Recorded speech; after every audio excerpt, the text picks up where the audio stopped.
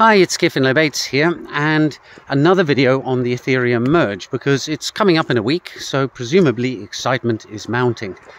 Now, in the previous video, I talked a bit about what is involved in setting up a node and staking Ether on a network, and I gave an example of the early test network. So the Ether for that has no monetary value because testnets can be turned off at any moment, and at that point all the Ether that you have will magically disappear.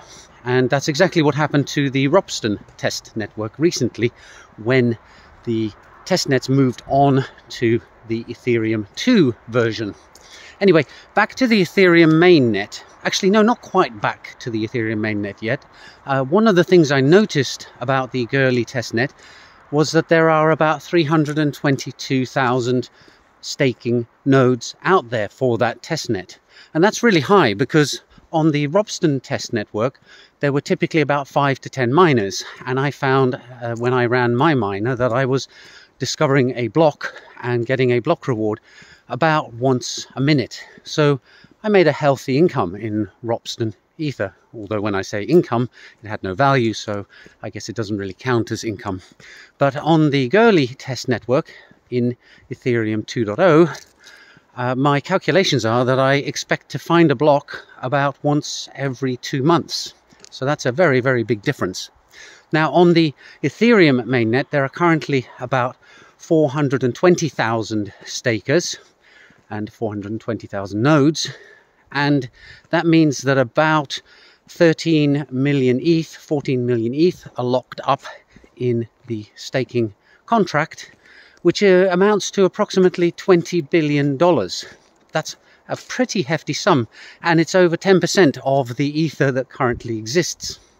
Now, in another previous video, I was talking about a trick that token projects can use in order to artificially inflate the value of their token.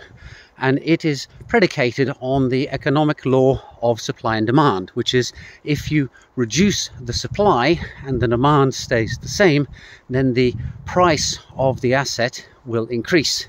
And this is a trick that token projects pull through two means. One is to burn tokens, which if the project owners have a lot of tokens in reserve, they can make a public show of the fact that they've reduced the supply, and that can artificially boost demand and hence the value of the token. Actually, it doesn't boost the demand, it just means that there are the same number of people chasing less of the asset. And the other thing that token projects do is they introduce staking. They introduce a contract where you can deposit your token, and then over time you accumulate more kind of interest. And the project owners typically do this by holding a lot of tokens in reserve and then handing them out through the staking contract. And the effect of this is the same. It pulls tokens out of circulation, and that reduces the supply, and as long as the demand stays the same or even goes up, the price of the token will go up too.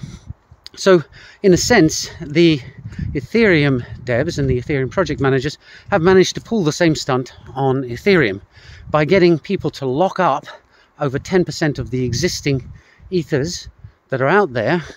That should have a knock-on effect on the price of Ether, and it's probably already factored into the market price, as you see on the exchanges and marketplaces.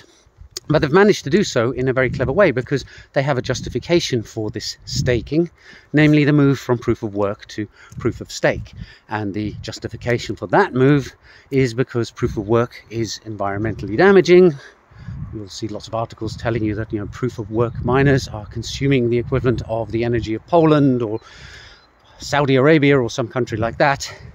And that proof of stake doesn't consume that kind of energy, and therefore it would be better if we could move to it. Now, I'm not going to go into the pros and cons of proof of work versus proof of stake in this video. That gets very complicated very quickly, but it's interesting to note that the Ethereum group have managed to create a staking contract and get people to commit 10% of the assets out there into it through this move. And that can only be beneficial to people who are holding a lot of Ether, which presumably is the people who started the project off in the first place. They tend to be the whales in this space.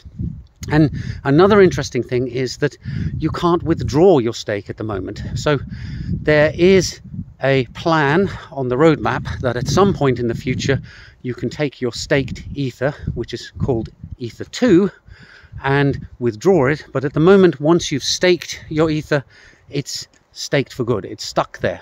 And the reasoning behind this is that it's a complicated thing that they are doing with the Ethereum merge. It's a bit like trying to change the tire on a car while it's driving down the motorway.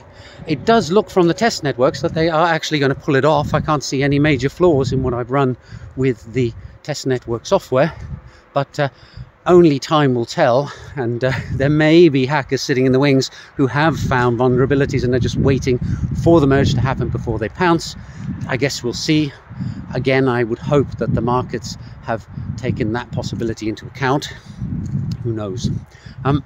But anyway, so not only have they got people to stake, but they have got people to stake in a manner that means that they can't unstake. So in a sense, locally speaking, it's permanently locked away. They've permanently, as far as marketplaces are concerned, because markets don't tend to look very far ahead, they've permanently managed to reduce the supply of ether. So just a thing to keep in mind when you consider this. There's a whole lot of issues surrounding these kind of activities, and this stuff isn't trivial because, as I said, $20 billion worth of assets are locked up in this staking contract. I hope they had it very well audited, because that must be a prime target for hackers. Anyway, again, further ramblings on the Ethereum merge. They have to be ramblings because really we're only going to see what truly will happen once the merge happens and some time passes and everything settles down a bit. But I imagine I'm going to have material for several more videos on this in time to come. I hope you found this one interesting, and I'll see you in the next video soon. Bye for now.